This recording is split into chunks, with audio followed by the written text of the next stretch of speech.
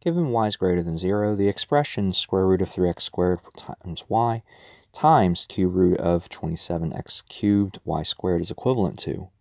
So this question is another one of those where we have to be comfortable in converting things from radical form to exponential form and vice versa. So we're going to do just that right now.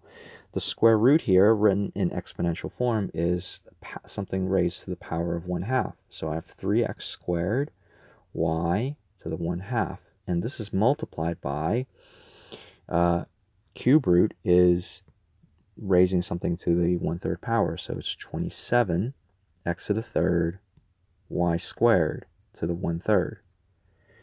Now I'm going to apply the power rule. So the power rule states that I can distribute the powers to the powers in the terms that's inside of the parentheses. That is over products here. So you notice that 3x squared and y, they are all being multiplied by one another.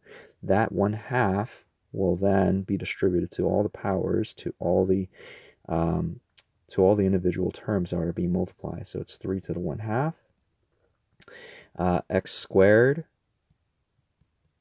to the 1/2, and then y to the 1/2.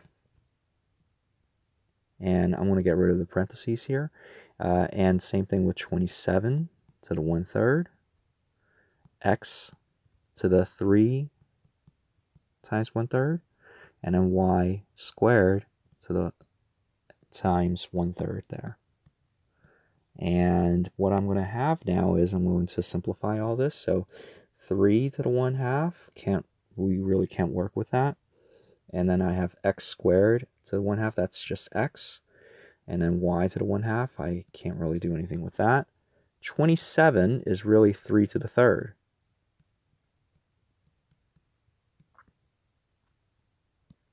So let me get rid of this.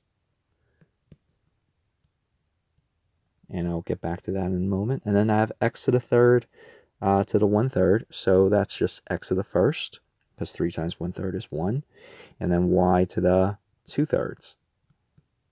And again, I'm going to further reduce this. So I have 3 to the 1/2. I can combine the x's together. I have x squared. I can combine y to the 1/2 and y to the 2/3 together.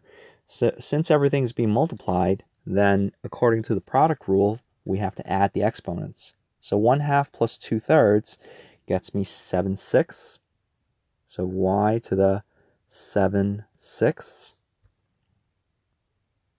And then I have the 3 to the third to the 1/3. That's just 3 to the first then. And then the last thing I'm going to do is I'm going to combine the 3 to the first and the 3 to the 1/2. And what I'll get there is, well, 1 is the same thing as 2/2, right?